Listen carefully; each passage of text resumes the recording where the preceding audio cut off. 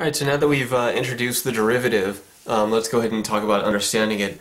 So this is extremely important here. There are a lot of different ways to talk about derivatives. So we have 5 listed here, maybe technically 6 depending on how you look at it.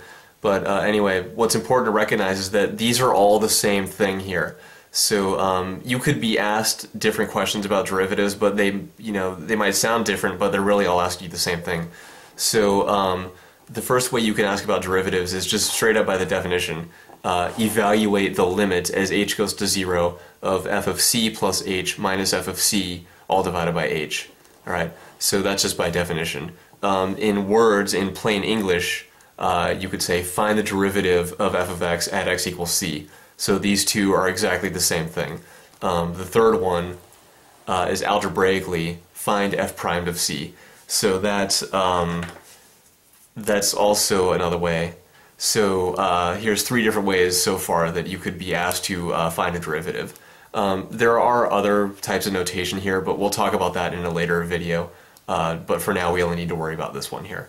So the fourth way is geometrically or graphically. So find the slope of the tangent line to f of x at x equals c. So remember, in the last video and the one before it, we kind of briefly talked about how the slope of the tangent line is the same thing as the derivative, right?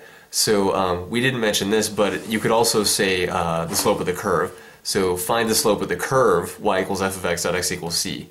So slope of the tangent line at x equals c or slope of the curve at x equals c, they mean exactly the same thing. So if you're asked to find a derivative, in terms of slope, you might be asked either one of these questions. And what's really important to remember in general, and this is true in general, always definitely remember this, is that derivative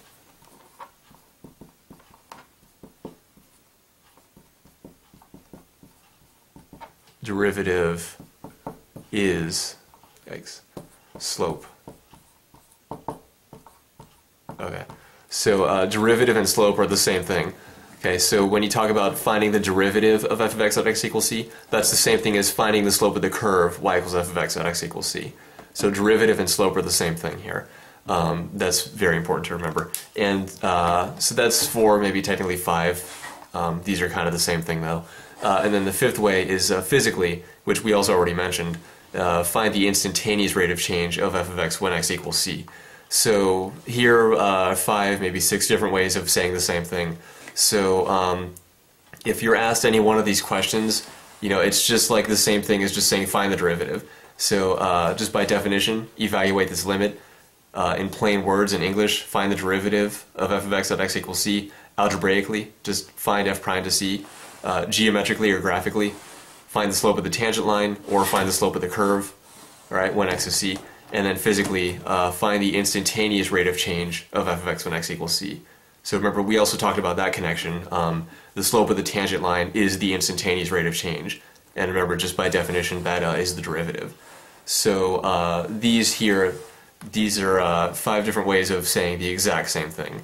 So that's very important to know there. And we'll see a bunch of examples in the next few videos.